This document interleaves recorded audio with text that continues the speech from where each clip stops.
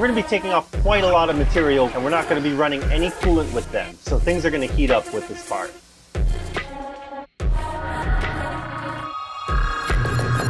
Oh, you said it was 100 pounds? Yeah, 100 pounds spinning at 2,700 SFM. Nope.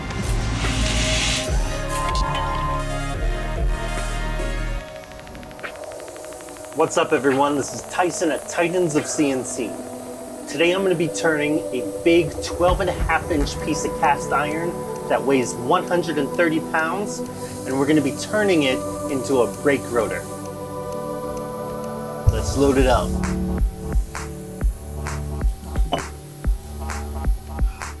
This thing's no joke. It's actually kind of crazy spinning a piece this big at 2,000 RPM. That's a lot of weight to be spinning around, but these Schunk claw jaws are going to hold it in no problem. Now the tool I'm going to be running for the first op is a CNGA insert with a 63 thousandths radius, and the grade we're going to be using is the KYK10 insert from Kennametal. The KYK10 is a ceramic grade insert, and it's good for running cast iron. It withstands high temperatures easily, and you can run the tool either wet or dry. Because you can run it dry, it actually works out for us when we're trying to film this, so it's going to look pretty crazy. Now the only catch with this particular grade is that this is a grade that's made for smooth cutting with little interruptions. They have other grades if you need to take an interrupted cut on the part, but for straight turning, this is probably your best bet on cast iron. Let's fire it up.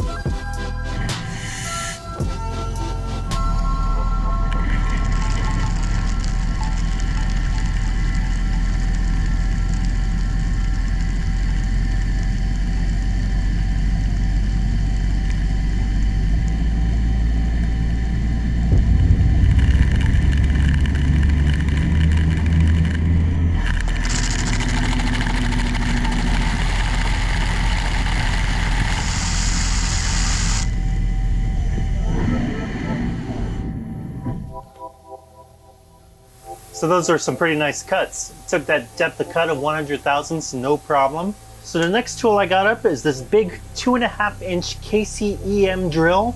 I'm going to be running it with the KC7140 inserts. They're good for cast iron. And for the speeds, I'm going to be running it at 500 SFM with a feed rate of 10 thousandths per revolution. Now I'm a little bit nervous about running this drill.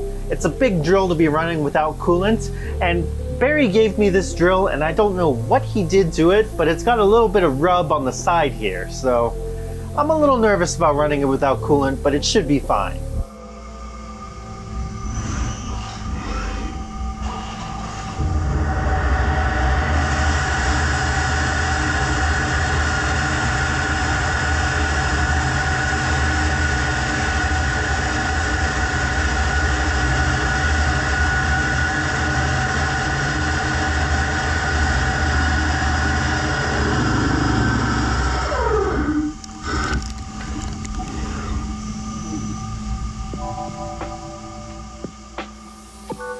Looks like the drill ran no problem.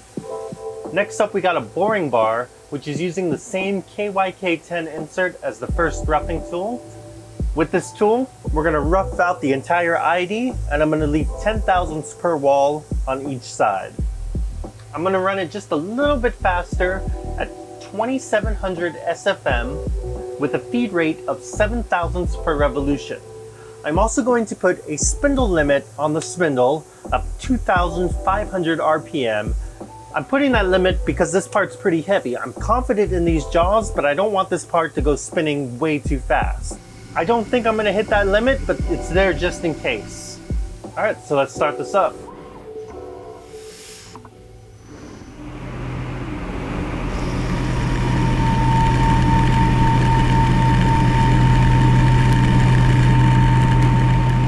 Geez, sounds like you're about to take off into flight over here. Yeah, no kidding, I'm terrified. How fast are you running? 2,700.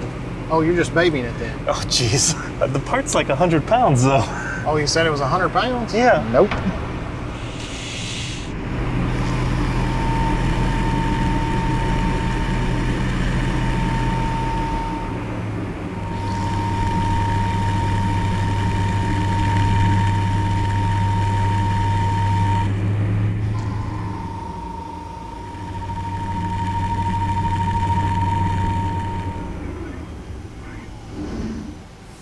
So we just finished roughing out the ID. That was pretty crazy. Look at these chips, just complete powder.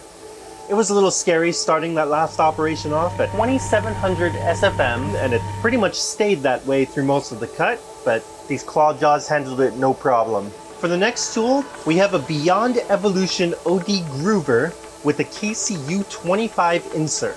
It's 157 thousandths wide with a 15 thousandths radius. We're gonna rough and finish the OD groove of the part with one tool.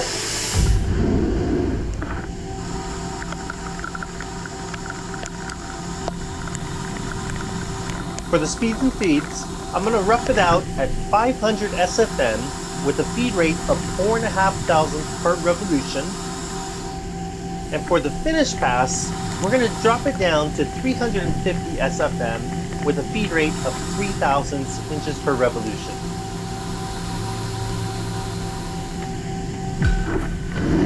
I just ran the OD groove pass. It looks really nice. For the next operation, we have a finish pass on the face and OD. I left 10 thousandths on all the operations, so this is gonna bring everything to size and give it a nice finish.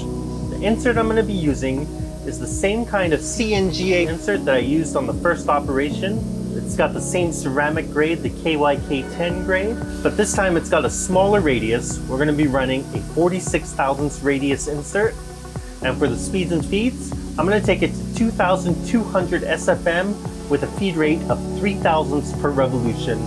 A cool thing about this pass is that I'm actually gonna be using the same tool to hit both the OD and the ID of the part. I'm gonna add a rotation after it does both the face and the OD pass, and we're gonna rotate the tool sideways and hit the inside of the part. So let's get this finished and we can get on to the next side.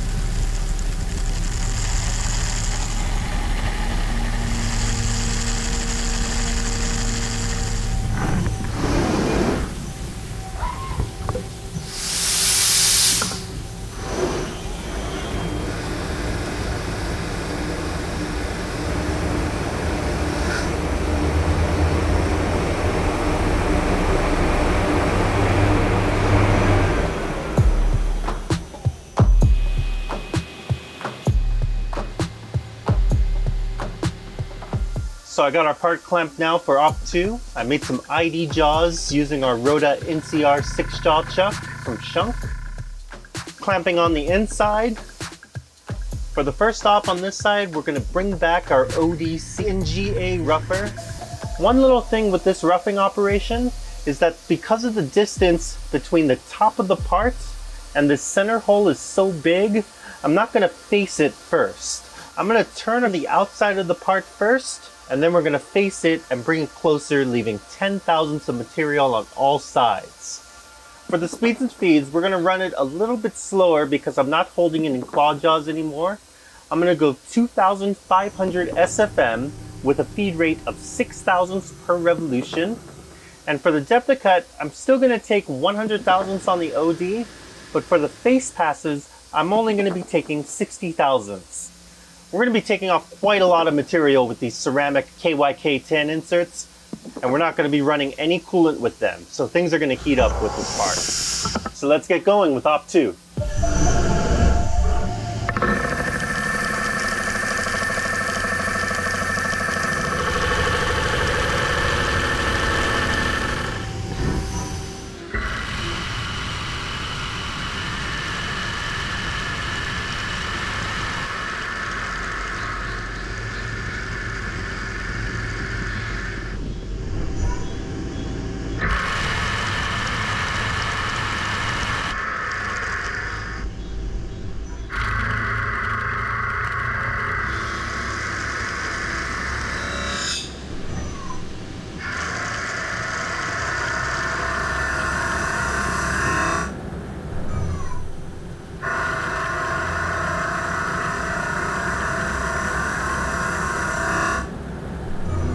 Got a lot of material that just came off this part, and the part's still pretty hot.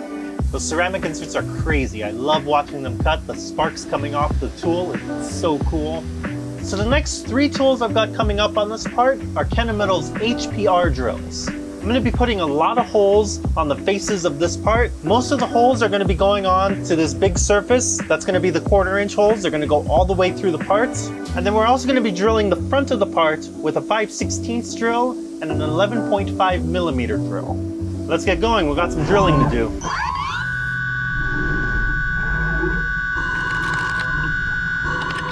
For all these drills, I'm going to be running them at 500 SFM with a feed rate of 70 inches per minute.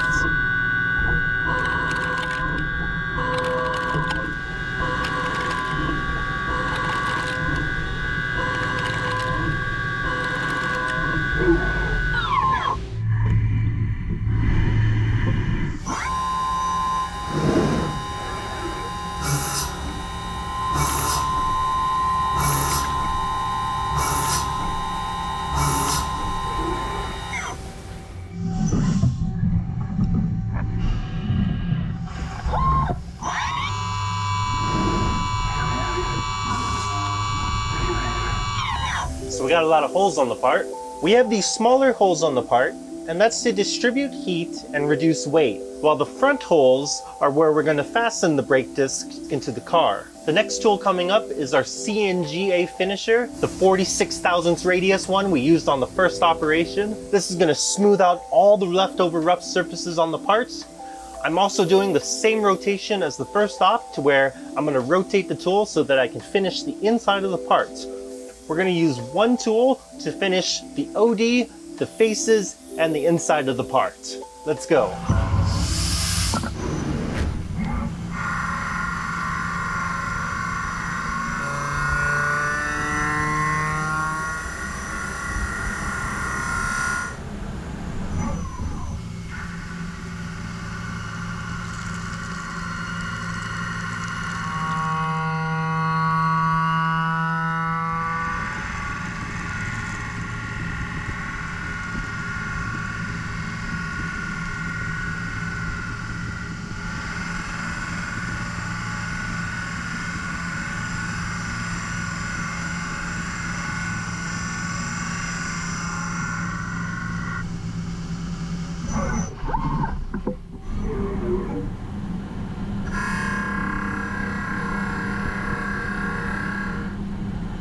We just ran the finish tool. Part looks really nice now. One thing you might have noticed was I went down on this top face instead of going up it. And that was to get a nice surface finish on the part, because part of it's sticking up a little bit from my jaws. So I did some down cutting for the finish pass, and the part looks beautiful. Now for our very last tool, I'm going to deburr all of these holes on the part on this side. I have a dual lock 5-flute chamfer tool, and I'm going to run it at 500 SFM at a feed rate of 35 inches per minute, since this is just the final finishing touch. For this chamfer pass, I'm going to go in a circular motion on all the holes except for the smallest hole on the face, which I'm going to go straight in with the tool because that's the largest chamfer on the part. So let's get going.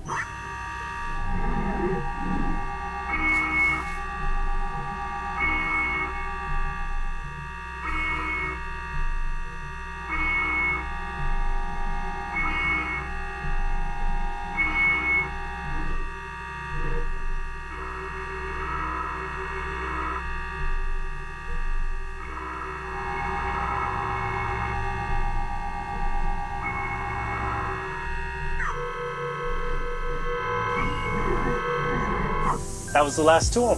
I can run my fingers now through all these holes. We got a small chamfer on each of them, so fingers aren't getting cut up. The part looks amazing. I'm really happy with the way those KYK10 inserts cut. We removed a lot of material and we were able to run it dry and at a fast speed. The ceramic inserts are amazing. It was kind of unreal, the speeds we were spinning this heavy part at first, but we had absolutely no problems at all holding the part in the Schunk claw jaws. And then for the second side, gripping the part with a 6-jaw chuck, we were able to do the back side and remove all that material on the second side, and the part looks great. So thank you very much for watching. Make sure you hit the like and subscribe button. I'm gonna go take this part and see if anybody's missing a brake right now and wants to test it out. So I'll see you guys later.